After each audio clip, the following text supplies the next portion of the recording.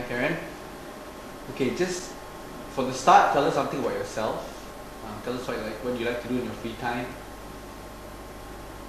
Hi, my name is Karen. I'm just came back from New York. In my free time, I actually really like to read and maybe go bowling, play a little bit of tennis. A lot of people say I look like Lucy Liu. I can actually impersonate her. I'll show it to you. There, Lucy Liu. A lot of my friends tell me that, if you have an accent, you can, come to Singapore and do whatever you want and you definitely get it. But I believe that I'm really different because I've got loads of talent. I can do like accents, different types of accents, not just like one or two, So shall we try some British accents and tell us something in a British accent? Sure.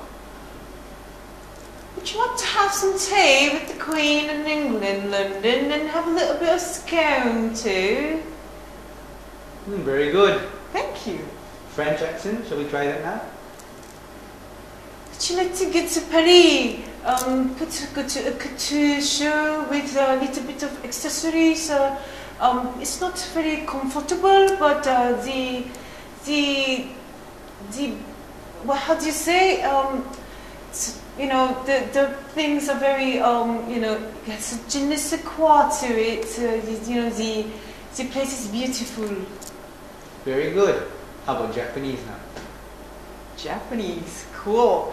Do I go into like the porn things, like how they always go, "Itai, itai"? That's really cool, isn't it? Yeah, I really like that. You know who I really like to imitate is these girls that sit with their boyfriends and like these coffee shops and this food court things, and they always like, "Baby, what the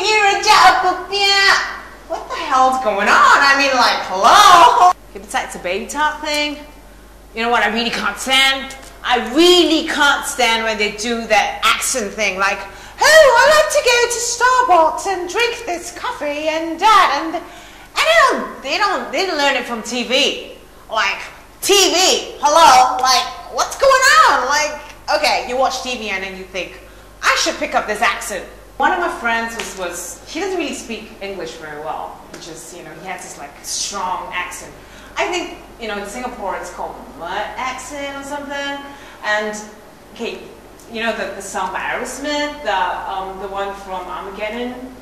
I don't want to close my eyes. I don't want to fall asleep cause I miss you, babe. And I don't want to miss a thing.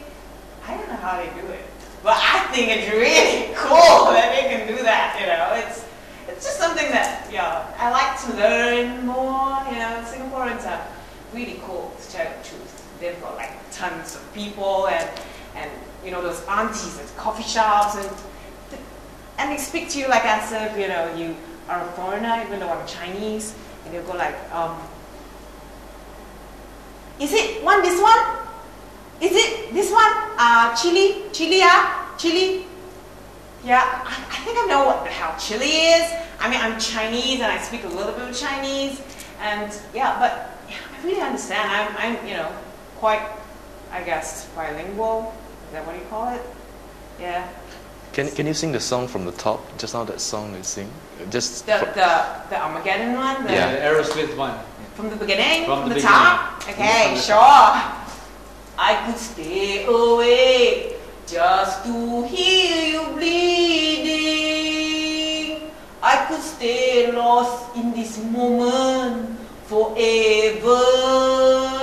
Every moment spent with you is the moment I treasure.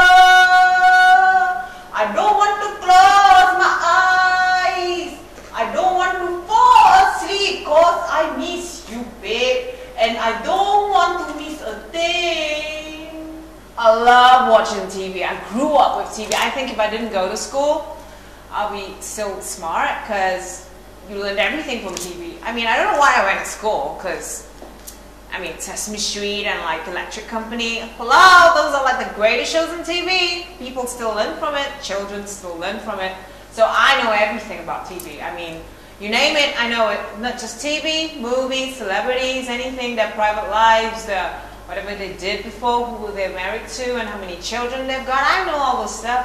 Did you know that Jennifer Aniston's fathers from Days of Our Lives, and she was the sister in Ferris Bueller's Days Off, and you know, in the sitcom. And Johnny Depp was in one of the Nightmare on Elm Street, and Ryan Reynolds is married to Alanis Morissette, and he was in Two Guys and a Girl in a Pizza Place. And let me ask you a question, see if you know this. Who's the actor who is like a famous actor who was the voice of this really famous cartoon character in the movies recently in Shrek, and was also a sitcom actor, and he's from outer space in the sitcom. Do you know who he is? No idea. I hate all John this. Lithgow! See? I know everything. If you name it, I know it. The only thing I can't understand about soap operas is the fact that they talk to themselves. What was that? And how do you put like this device in your teeth that changes your mood? That's ridiculous. And they use this small square like remote control thing, and they change your mood. Sorry. Yeah, I'm in a casting. I'll call you back. Sorry. So yeah, I was talking about soap operas. Well, they're really fun to watch, but sometimes it gets a little bit sickening because what's with the pulling legs and stuff? Like, oh my god! And I love when they sit there and they go, I think Bo loves me. But what if he doesn't?